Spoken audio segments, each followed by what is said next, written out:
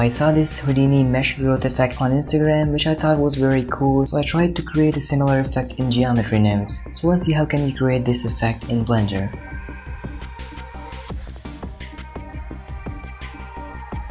So first, let me show you a little summary of the node when you start building the effect from scratch. You can see if I play with this map node, the geometry is growing and making this part of the watch. So what I did here is we have an input which is our 3D model. You can get any 3D model, but clean geometry is very important for this. Then we're gonna distribute points in the volume of this mesh. So just like that. Convert all the points to the volume, so we converted the volume back to mesh, and then we set the position of it and transfer the attributes from this mesh, because right here you can see it's very randomized. So after setting the position, it's normal now. Added the subdivision and materials, stuff like that, and that's pretty much it. I did output one attribute from here which was used later for the glass material. You can see this is the glass and this is the metal, which looks quite cool with the shading. So let's create this from scratch. Now what I'm gonna do is just gonna add a new geometry nodes modifier, and here rename it to the growth effect. First step was to distribute points in a volume, so let's do that. For that I'm gonna add a mesh line, and I'm gonna set it to endpoints and the Z to 0. Everything should be 0 here. And after that I'm gonna add a mesh to points node to convert these to points. And then after these, let's add a set position node. And then I'm gonna add a bounding box node. Then add a random value node. Set this random value to vector and minimum to minimum, maximum to maximum. Then connect the value to the position and preview that. So it looks like that now.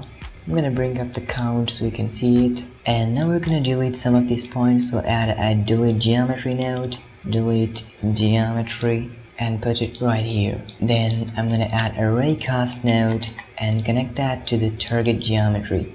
In the ray direction, I'm gonna add a position node and connect it right here. And then we're gonna get the hit normal and add a vector math here.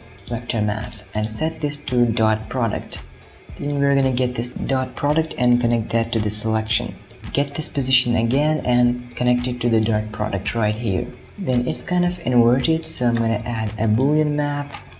This is a great way to invert float values, and I'm gonna set this to not, so it's inverted now. So pretty much our instancing inside a volume is done. And I'm gonna select all of these nodes and hit Ctrl G to group that. And now these both are coming to one geometry, so I'm gonna remove the second socket and hit N, go to group and select that one and remove it. Now go inside that group and connect the seed to the black dot right here, so we can control the seed a random value here. In the count I'm gonna add a math node and multiply this with something like 50, and then get the value and connect it to the black dot right here. This is our density, so I'm gonna hit N, and right here in this value, double click it and rename it to density. And this is it. We have the seed and we have the density. Now we want some bigger density here, just like 300 would be enough. Now point distribution inside a volume is done. Now next step is to convert these points to volume. So add a points to volume node. This radius value is gonna give us our whole effect, so we're gonna play with that later. Then after that, add a volume to mesh node. Pretty simple stuff, and it's looking very fat, but we're gonna fix that soon, so don't worry about that. Now we want to create the effect using a proximity, and how will we do that? We will control the radius here with a proximity, which is very simple, so let me show you how to do that. In the radius, I'm gonna add a map range and just put it right here. I'm gonna bring the 2max value down a little bit. Now what we need to do is first pin this, so if I add another object, it's not gonna hide my geometry nodes tree. I'm gonna add an icosphere here and hit tab into the edit mode and M to merge everything at center. Now this is gonna be our control point, because if you choose like the whole icosphere, the gradient is not gonna work perfectly fine. It always just works in a bad way, so I like to merge everything at center. Grade this vertex to y-axis just to like that, and import this icosphere into the geometry nodes. Select relative, and in the geometry I'm going to add a proximity node. Geometry proximity, connect the distance to the value. Now everything just disappeared because we gotta play with the map range a little bit. So bring this to maximum value up to 1, and yeah, this disappeared because of the proximity is set to faces. You can see we have points, everything is points, you cannot see any face here. Then why would we select faces here? We should select points and preview that. Oh, still looks very fat. I'm gonna play with this map range, so just like that. Then in the middle here, to animate the whole thing, like to add keyframes, I'm gonna add a math node here. And we're gonna be animating this value for the whole effect, just like that. So set up the map range as you like it. I'm gonna play with the values.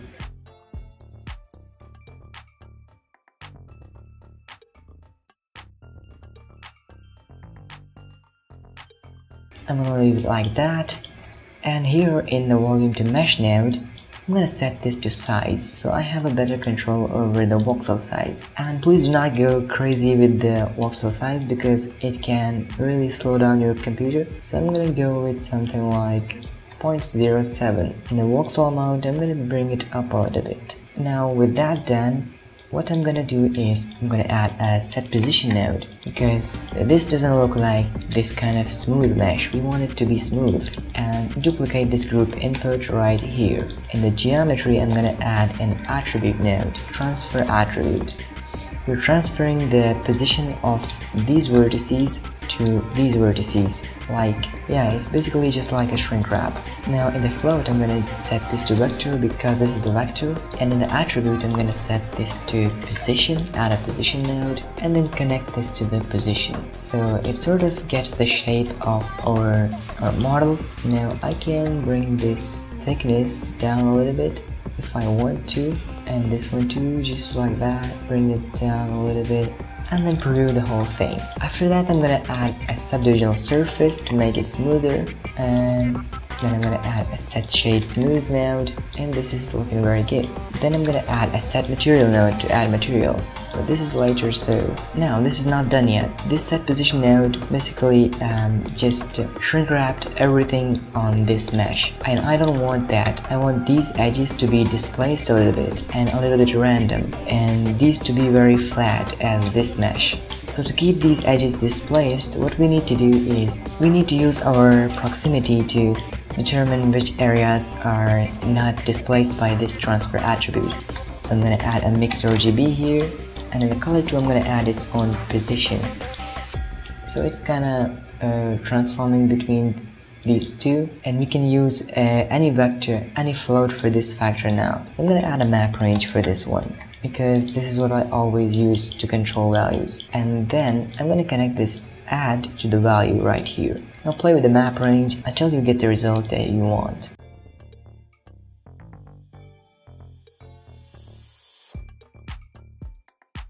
So I can show you all the nodes here, but you have to set the map range yourself, because I don't know what your models and your scenes look like. Like everything, you need to figure that out yourself, and we can play with this one too.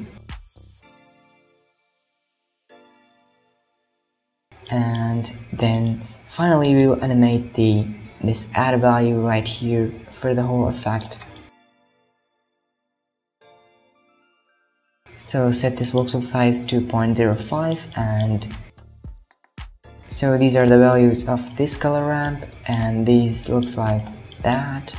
Now to animate this, I'm gonna add a timeline here, so hit L for the timeline. L is the shortcut for the timeline. X delete keyframes, and in the frame one, you can also just select this icosphere and bring it back or forward to animate this, but I won't suggest that because it's just a vertex and you won't see it clearly. Select this math node and bring the value back just like that, and hit I for a keyframe. And I'm gonna set the end frame to 120 and bring this value down just like that until it fills it out. I to insert another keyframe. And if you play this, it looks like that. Now right here we want to do some shading. So in the set material node, select your material, right?